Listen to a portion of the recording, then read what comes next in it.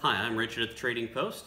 Today, I have another interesting item, and this is the Capex 78 stamps. For those who have went to the Capex 78, which is long before I was born, but this was a little bit about it. The Canadian International, and I'm going to butcher some of these words because they have a little bit of French in them, I believe. But we're going to try to do this. Anyways, the Canadian International Philastic Exhibition, Capex 78, was held at the Canadian National Exhibition Grounds in Toronto from 9 to 18th of June 1978. This was the nation's second international stamp exhibition, the first having been held in 1951. Capex 78, the commemorative the centennial of Canada's entry into the Universal Post Union. And it's kind of a neat bit of history.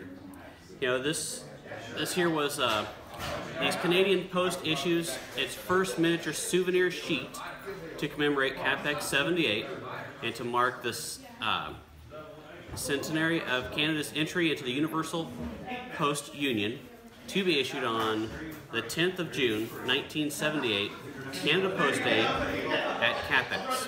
The souvenir sheets are available mint at $1.69 on the first official day cover.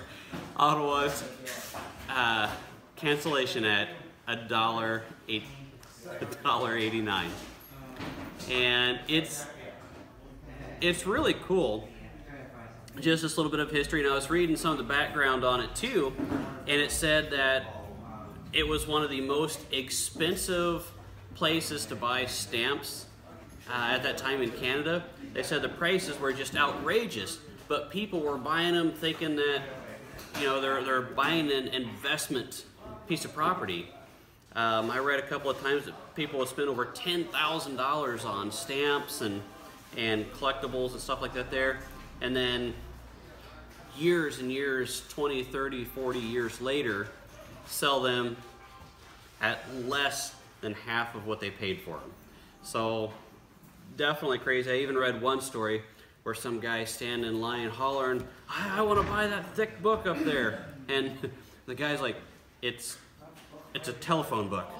It just show you how nuts people were going, spending money on stuff like that.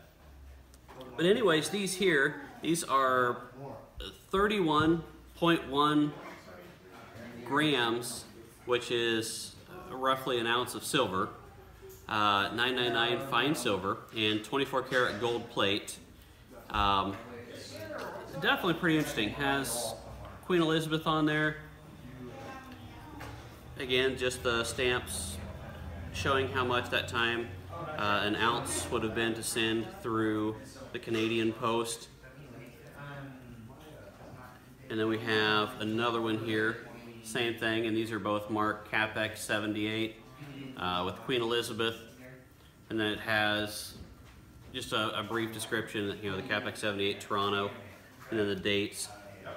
And there's also this certificate of authenticity in both English and French, of course, with the executive director's signature on both sides, saying that only, let's see, that only 2,500 were ever issued.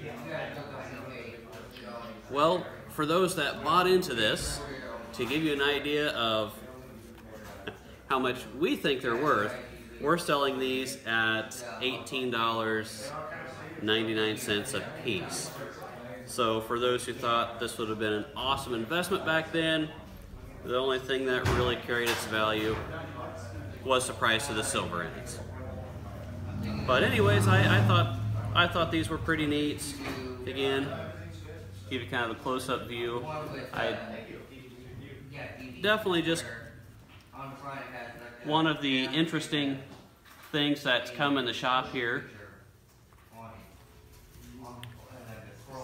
So if you like this video, give us a thumbs up. Hit subscribe, and we'll try to cover some more topics of some interesting stuff that comes in. Thank you. Have a good day.